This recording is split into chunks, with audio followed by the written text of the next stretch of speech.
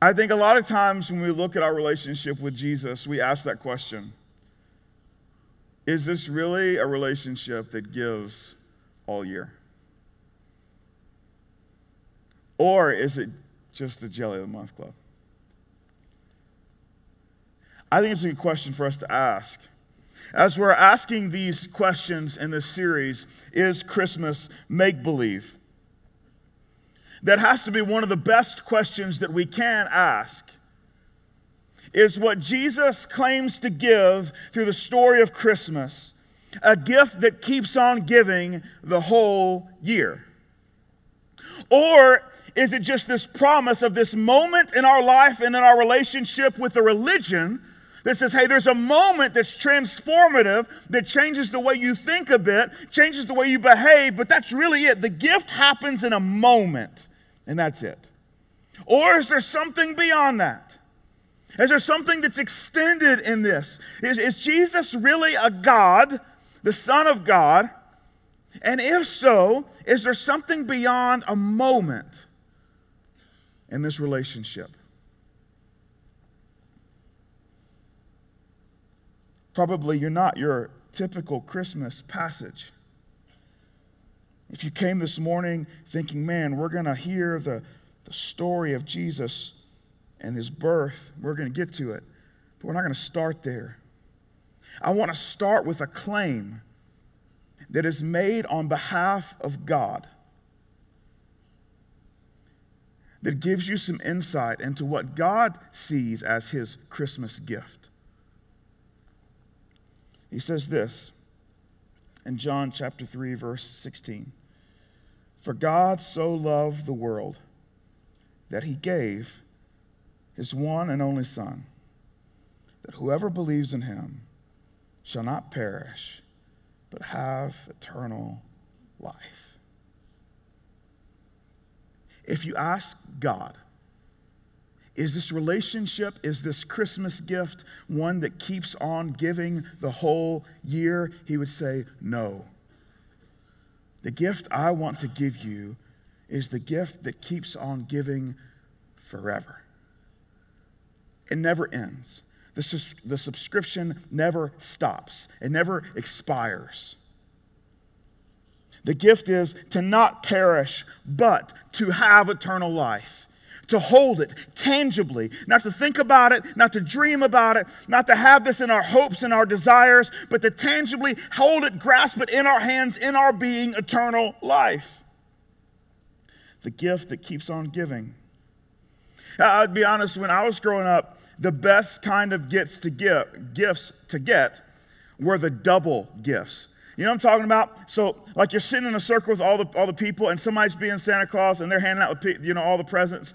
And then every once in a while, you had an aunt or an uncle or grandmother or someone that got you your gift, but it was actually two gifts, and so you got two presents on the same gift. They were like tied together in a string.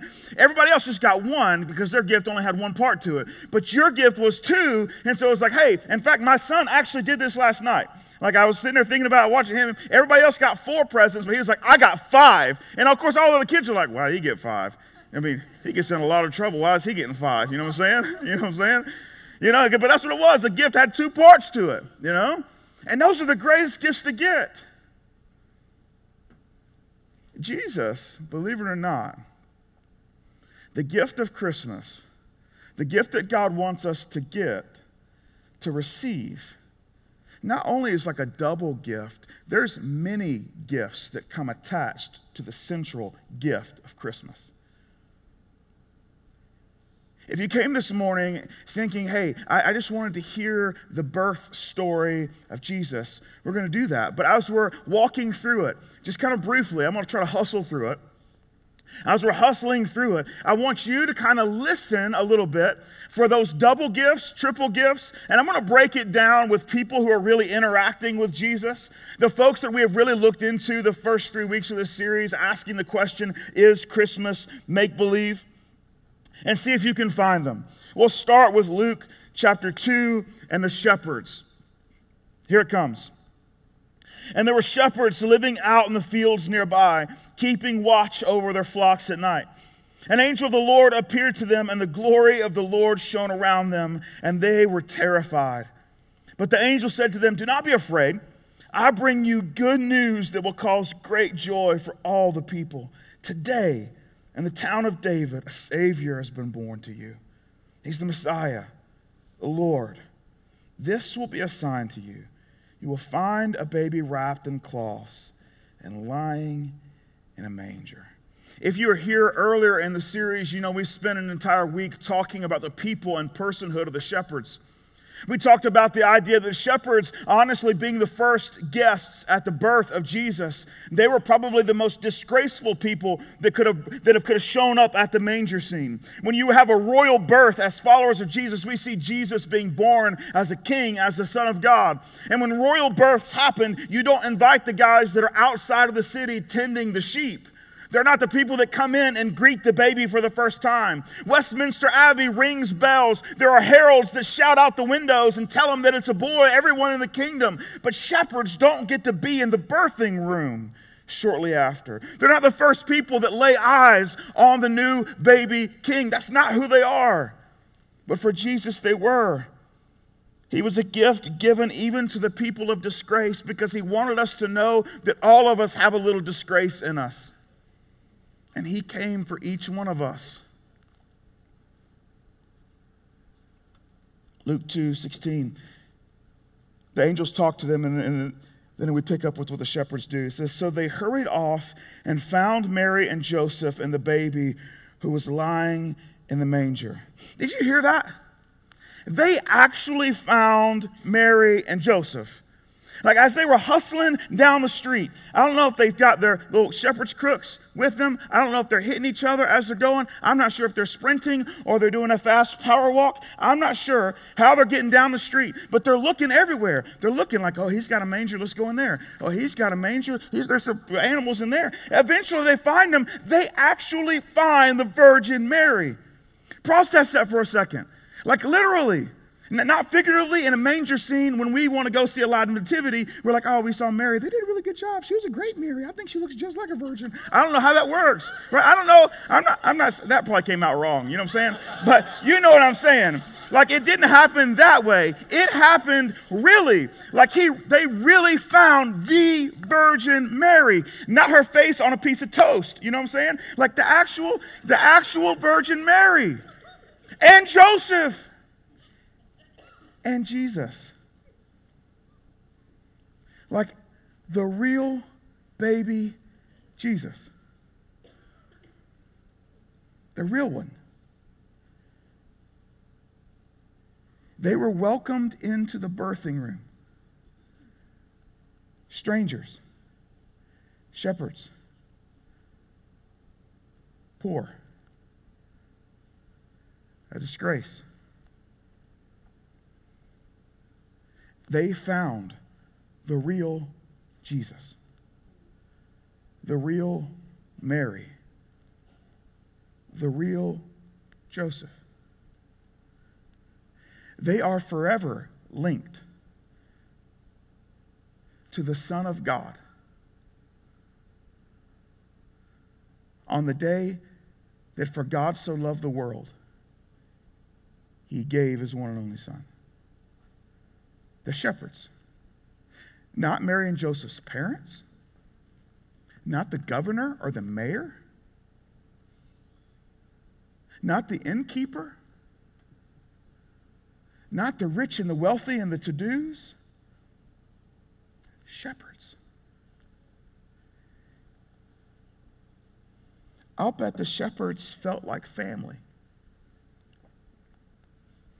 I'll bet as they sat there and realized there's no one else coming but us. I'm sure it processed in their mind, you mean the angels only told us about this?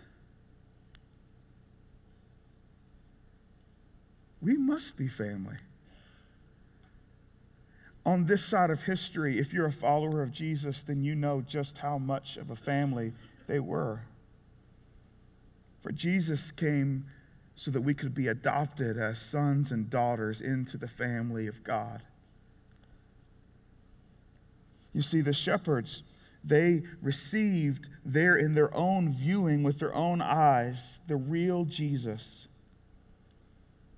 But Jesus is that special gift, that double gift, triple gift. Jesus comes as the primary gift, but there's other gifts attached to him. And when the shepherds showed up into the birthing room, into the birthing stable, you see, they were given a second gift.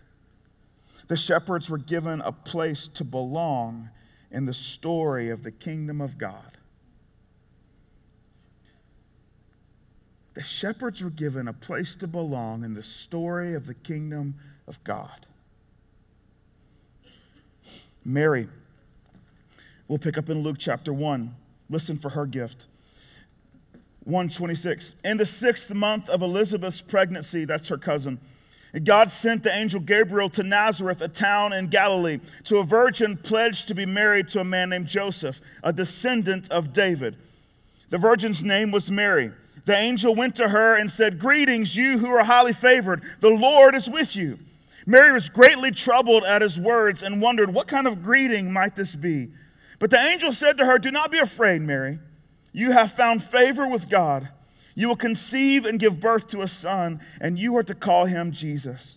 He will be great, and he will be called the Son of the Most High. The Lord God will give him the throne of his father David, and he will reign over Jacob's descendants forever.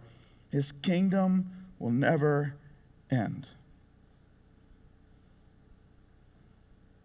Oh, to find favor with God. He says, "Do not be afraid, Mary. You have found favor with God." What must that feel like?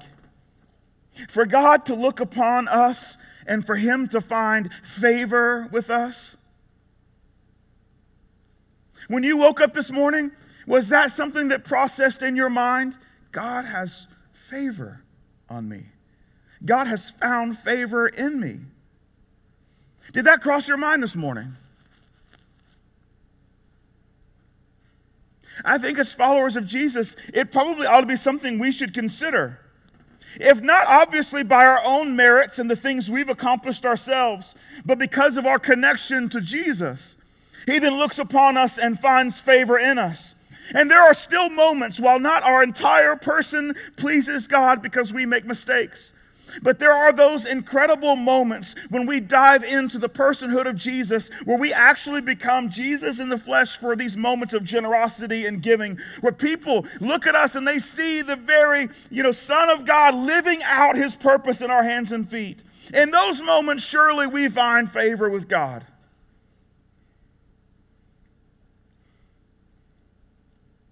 What must that have been like to hear it from an angel? Even beyond that, to be chosen. I don't know how God chose Mary. Obviously, he had to put a decent amount of thought into it. But of all the people and all the world, you might have thought, remember week 1 we said it was just maybe a coincidence that 700 years before Jesus arrived, 2 different people talked about the place and the person of the mother giving birth. 700 years before Jesus was born, they said, hey, the Messiah is going to be born in Bethlehem, this teeny tiny podunk town of like 150, 200 people. That's where the next king, Son of God, is going to be born, in that little town. 700 years ahead of time. And then 700 years ahead of time, they said, oh, and by the way, she's going to claim to be a virgin when she has this kid. Right? That's what she's going to say. 700 years ahead of time. And so we already know that God already had the plans going 700 years beforehand about how this was going to play out. How does he choose her? What must it feel like to be chosen by God for a very specific task, a very specific role that ushers in the gift of Christmas? Did you hear Mary's bonus gift? Just like everyone else, she received Jesus. But did you hear what else she received with him? You see, Mary was given an actual connection to God. Like a real life, physical connection to God. That's a pretty incredible gift. That's unbelievable. And that's what Mary received. So you have the shepherds given a place to belong in the story of the kingdom of God. And you have Mary given an actual connection to God. And then you have Joseph. And Joseph, we pick up in Matthew chapter 1. But after he had considered this, to give you a little context, Joseph hears Mary's pregnant. She's not buying into she's a virgin thing. He's buying into you're a liar. That's what he's bought into at this moment. And he's like, I know how these things happen, and you don't have little babies in your belly if you're a virgin. That's not how this works. And so that's what he's decided. So he's going to divorce her right now. That's what he's thinking. And so that's where we pick up in Matthew 1. But after he had considered this, an angel of the Lord appeared to him in a dream and said, Joseph, son of David, do not be afraid to take Mary home as your wife, because what is conceived in her is from the Holy Spirit. She will give birth to a son, and you are to give him the name Jesus, because he will save his people from their sins. All this took place to fulfill what the Lord had said to the prophet. The virgin will conceive and give birth to a son, and they will call him Emmanuel, which means God with us. When Joseph woke up, he did what the angel of the Lord had commanded him and took Mary home as his wife. But he did not consummate their marriage until she gave birth to a son, and he gave him the name Jesus. Did you hear that? Joseph gave him the name Jesus. So now the angel tells both Mary and Joseph, hey, you need to call him Jesus. But the scriptures, the Bible only tells us Joseph actually is the one who said, hey, and your name's going to be Jesus. What we see there is we see obedience. We see buy-in. But we also see this connection that's going to grow between Joseph and Jesus. We fast forward a number of years and we learn that Jesus becomes a carpenter. It's the trade of Joseph. Obviously, they spent hours together in the shop, and Joseph taught him what he knew. Can you imagine teaching the guy who knows everything you know? Let that sink in for a moment. Yet his love for his son grew so much that just because his son had greater knowledge, that desire to pass on what he was passionate about, it continued and it was manifested and it grew. He gave him the name Jesus. Joseph received his wife. He became a husband. But beyond that, Joseph became a father. Let that process for a moment. Joseph was given the responsibility of being dad to Jesus.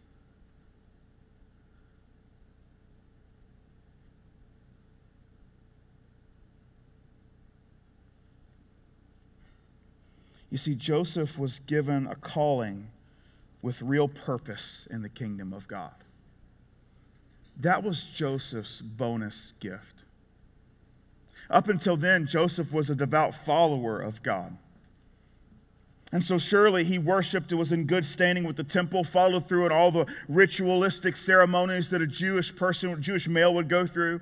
And so he was there, but he was just simply a part of a nation waiting on a Savior. And then suddenly the Savior gets ready to appear, and God says, hey, not only am I going to give you Jesus, I'm going to give you a very specific calling with a real specific purpose in the kingdom of God. It's going to be husband to the Virgin Mary, father to Jesus Christ, Son of God. That changes the outlook on the life in front of you, doesn't it? All of a sudden, Joseph had his plans. Joseph had his life plan. Joseph understood. He already was betrothed, engaged. He understood what the next years looked like for him. He had hopes and dreams and desires and all those things. And then God shows up and says, hey, I know you're excited about your plan, but wait until you hear what I've got for you. I've got calling and a purpose in the kingdom of God. Man, that's a great place to be. That's an incredible bonus gift. I get Jesus, that's amazing. But then I'm included. I have a purpose and a calling in the kingdom of God. Man, if we were to summarize these bonus gifts, the shepherds, they receive belonging. Mary receives connection. And Joseph receives his calling and a purpose. They had no idea they were the recipients of the gift that keeps on giving. For them, they thought, oh, this is just a one-time thing. Jesus will be born, and then my part's over. They had no idea what was coming. They had no clue what was waiting for them. You see, one thing just leads to another. The gift of Jesus leads to so many other gifts. If we were to narrow it down into a timeline, here they are. See if you can just follow along. I think we're going to put this on the screen as we go. The result of God giving was the birth of Jesus. For God so loved the world that he gave his one and only Son, right? The result of God giving was the birth of Jesus. The birth of Jesus, the result of the birth of Jesus was actually the death of Jesus. The reason that he was born was so that he could die. Now, there was a lot of things that happened in between, but that was the purpose. Hey, there's a start here because there's a finish to something, right? And that finish, that death of Jesus, simply led to another beginning. The birth of Jesus leads to the death of Jesus. The death of Jesus leads to the resurrection of Jesus. Resurrection was important because not only was he giving gifts out in terms of hey, belonging and connection and purpose and calling, all those things. In addition to that, he wanted to give every single person a gift. Where he said, hey, I want to give you the ability with me to conquer sin and death. That's a gift. And so resurrection had to happen. But a resurrection couldn't happen unless death happened. And death couldn't happen unless the birth happened. One thing simply leads to another. The resurrection of Jesus leads to the Great Commission. Oh, this incredible moment where Jesus says, I've got so many things to give you, but right now, I just want to narrow it down into the one small, simple phrase. And then there's this incredible gift coming in a few days. But right now, let me give you kind of just the outline of what's happening. Go into the whole world. Make disciples. Make people like you who follow me. And I want you to do it in two things. I want you to teach them everything I've taught you and baptize them. Go make disciples. That Great Commission left people in wake because they're like, it's a big commission. That's a big commandment. The Great Commission then leads to the Great Equipping, or the day of Pentecost, the day that the church was given birth to, the day the Holy Spirit shows up and says, hey, I know you're wondering, how are we going to pull this off? Well, I've got a gift for you. The gift is the Spirit of God. And I'm here to make sure that you can put this gift to use. And I'll lead you through it. The Great Equipping leads to a gift you experience week in and week out if you're a follower of Jesus. That's the church. The church is given birth to on that day of equipping. And finally, the church produces you and me. The result of God giving was the birth of Jesus. The birth of Jesus to the death of Jesus to the resurrection of Jesus to the Great Commission to the Great Equipping to the church to you and me. And here we are, a few days before Christmas, hoping to wrap our minds around the gift that keeps on giving.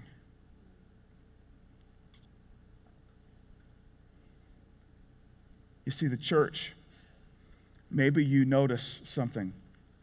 I asked a question a few days ago on Facebook. I don't often do these questions to use in my message, but I was curious.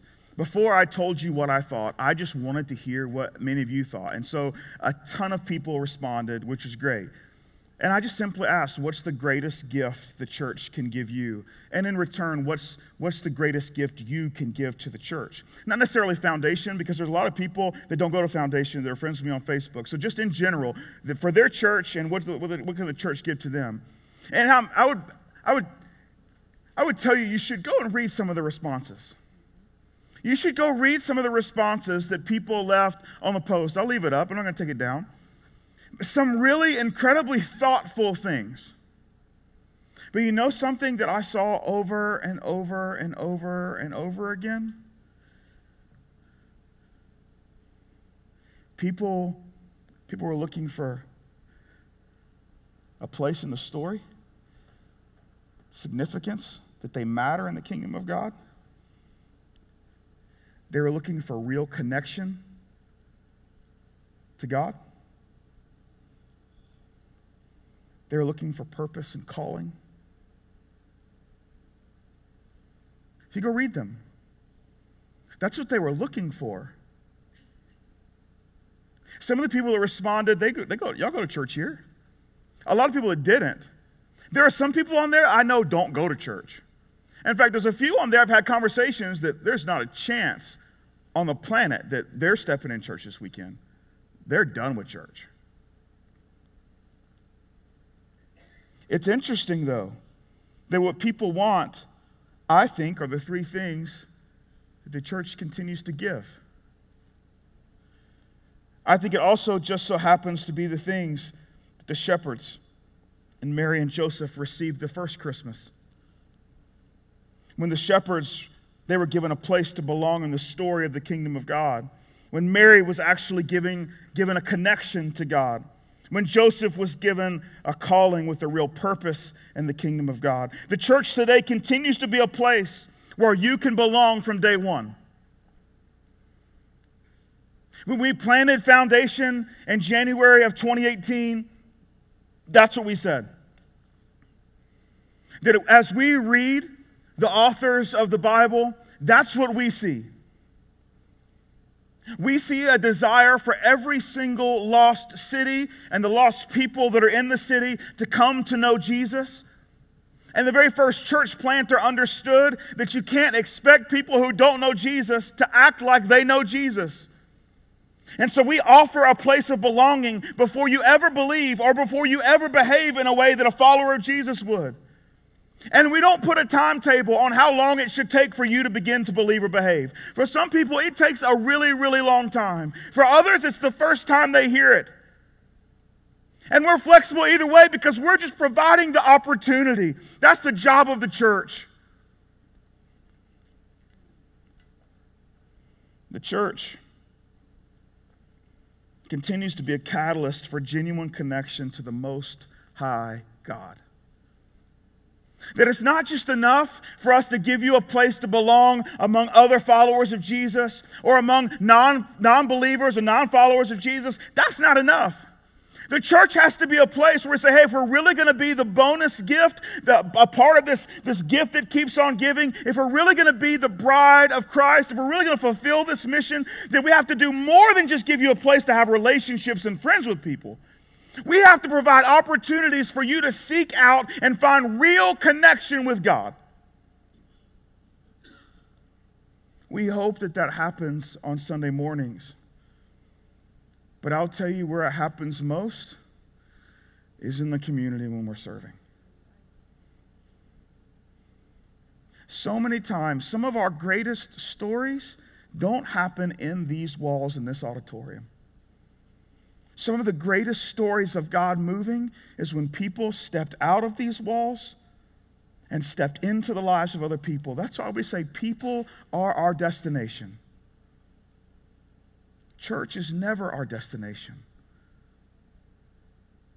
People are. So the church has to be and continue to be that place. The church continues to leverage her role as the bride of Christ to help others discover their calling and purpose in the kingdom of God. In other words, it's not enough for us to give you a place to belong and to create relationships and friends. It's not even enough for us to give, in addition to that, a place for you to find connection with God. We also have to provide a place where you can discover your purpose and calling inside of the kingdom of God. Because it's in those moments you become Joseph, where you wake up one morning with a plan of this is what my life will be, and then suddenly God interrupts it and says, hey, I've got something even greater for you, regardless of how old you are, whether you're just starting off in your adult life or you're well into your adult life. That God can show up at any moment and say, hey, I know you have a plan, but would you listen to mine? Because mine's going to have a significant impact in the kingdom that I'm building on earth. And man, if you say yes, then the relationships that happen in community for belonging, then the opportunities that you're given to have a real connection with God, that produces the opportunity for you to leverage your gifts and talents and skills in a way that connects to the story of the kingdom. The bottom line, at the end of the day, here's the bottom line. When the church is at its best, you become a gift. I'm not sure if that's what you wanted to hear this morning. I don't know if you wanted to come and say, hey, I can't wait to hear about this baby Jesus gift that was given to us in a manger. That's fine. We talked about it, and that's true. If you don't know Jesus, that's it. But let me go ahead and tell you how the story progresses. It's not a momentary event. It's not a single thing. The whole idea of Jesus coming and the birth and the resurrection and the death and all those things culminate into this place that says, hey, you are supposed to become a gift to your world. And Jesus can make you that. You want to wake up and find favor with God, figure out a way to be a gift to the people around you. That's Christmas. That's Christmas. And what a great Christmas. That we celebrate the birth of Jesus, that leads to the birth of a gift that keeps on giving, and we become part of the gift that keeps on giving. That's incredible. Maybe you're thinking, I haven't thought of myself as a gift to anyone in a long time. Maybe you're thinking, actually, I feel more like a burden than anything. Or maybe you're thinking, honestly, I've just taken a lot. I receive a lot of gifts. And I'm just a consumer. I'm just a taker. Let me go back to the beginning for a moment and just dial this in with you for a second. If you feel worthless, and in fact, let's just take it a step further. If everybody would just for a second, think of a word that describes you in a way that's not a gift. And all of you probably have one. You have this one word, whatever it might be. And maybe you think this is what I am, right? I'm just this. And this. When I wake up in the morning, this thing is on my mind. I can't fix it. I can't do anything about it. I could do anything about it. I'm not willing to put the work in. Whatever it is. Whatever that one word, one single word is, that you wish you could change. Whatever that word is, right? Whatever that word is, just keep it, hold it in your mind, maybe put it in your hand. Put that word in your hand. Take it out of your mouth, put it in your hand, hold it tight. Don't let anybody see it. I'm going to read it to you again.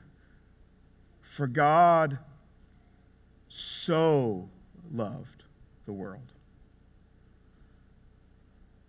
For God so loved the world. Whatever you got in your hand, whatever that word is, or maybe you didn't put it in your hand, you still got it in your mouth. Whatever that word is, the so takes care of it. If it was just, for God loved the world, God loved the world and he gave us, but that's not it. For God so loved the world.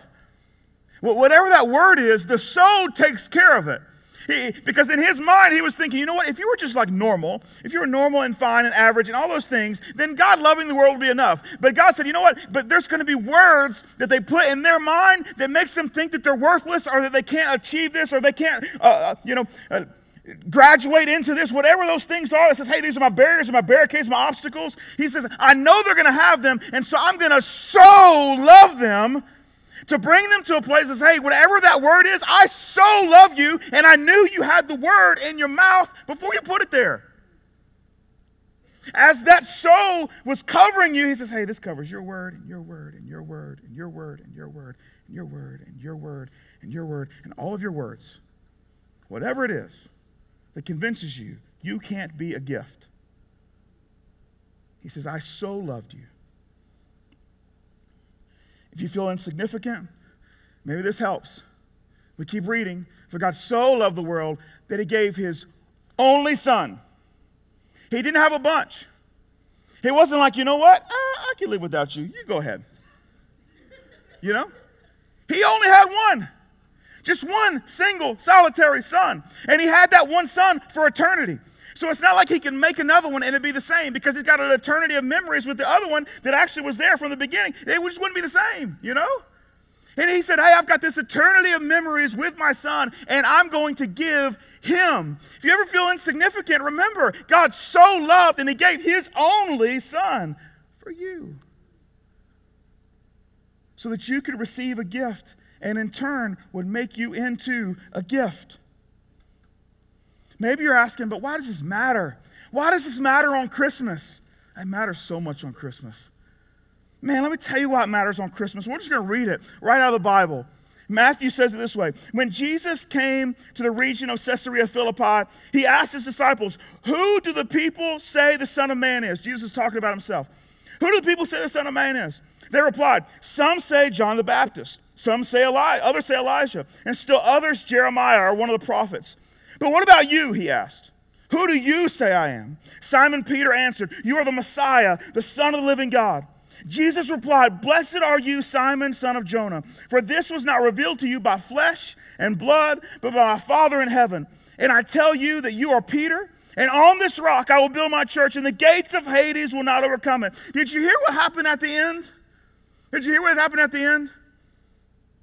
And the gates of Hades will not overcome it. If you go to King James Version, if you want to get old school, it says the gates of hell will not overcome it. In other words, Jesus is saying, hey, this matters so much, this gift I'm going to give to you, which will then turn you into a gift. This is why this is important. It's important that you understand who I am, and that you then live that out, because who you become matters. This is why. Because the gates of hell are trying to overcome it. Did you hear it? Jesus wasn't saying, and the gates of hell shall not overcome it, and they're not even going to try. No, he says they won't overcome it. I know they're going to try. Day in and day out. And let me tell you, Christmas Eve, you want to know how that Satan works overtime? It's going to be Christmas Eve. You know how many people who don't know Jesus will be in this room on Christmas Eve? You want to see the gates of hell work? You want to see them get after something? Christmas Eve is going to be that day. If there's someone in your life that needs to hear about Jesus, they need to be here Christmas Eve. Which means that you get to be a part of the gift. Which means that automatically the gates of hell begin to work against you. They begin to work against your invitation. They begin to work against your convenience and the time you have to have a conversation. They're already working against you. The name that just popped into your head, already the gates of hell are attempting to overcome it. And Jesus is saying, hey, they can do that. But if that person really wants to find belonging and be connected and find purpose and calling, that the gates of hell stands no chance. Bring it on if you want to, but they have no chance. Arguably the greatest Christmas movie of all time, depending on who you ask, 70% or so of our people think so, at least that it could be qualified as a Christmas movie. Not sure it is a Christmas movie, but it's Die Hard. We'll show this picture. You know what I'm talking about? That's me. That's not me. But that's you know what I'm talking about. You know what's happening there. He's crawling through the duct. There's this line. It's become pretty famous. I don't know if you know it. In fact, if you were to Google this or YouTube it, there's like 10 minutes of other movies and TV shows taking this line and using most of it. It's got a little bit of foul language on it, so I'm going to muffle your kids. I'm not going to say it out loud. I'm going to say half of it. There's this moment, you know, where he's like trying to get his wife back. And he's up against these, these folks, and they've got his wife held hostage. And they're trying to figure out who he is. And they're like, and so Hans is on the radio. He's like, are you some cowboy? I don't know what kind of accent he's got, but are you some cowboy? And he's, you John Wayne, this, that, and other. And he goes through this whole thing. And so he says, you think you really stand a chance against us? Just one guy against this entire mob. You think you stand a chance? Anybody know what he says? You have to edit it. Some of y'all are about to shout it out. This is my chance. Husbands were like, I can do it. I'm going to say it. He says, yippee-ki-yay, doesn't he? I think there's a moment where you just have to look the gates of hell in the face. And they're looking at you and saying, you think you stand a chance at becoming a gift in this world? You think you stand a chance at finding belonging in this world, the wreck that you are? You think you stand a chance at finding connection to God, as wretched as you are? You think you stand a chance at finding a calling and a purpose connected to the kingdom of God? You think you stand a chance at becoming a part of the gift that keeps on giving? You think you stand a chance at becoming significant in the kingdom of God? And you just need to say, yippee-ki-yay, and move on about your day. That's what we need. If you're a follower of Jesus, that needs to come out of your mouth today. You stare the gates of hell in the face. And yippee-ki-yay. Because you will not overcome me or my Jesus or the purpose that I have to become a gift to the community because of the gift of Jesus.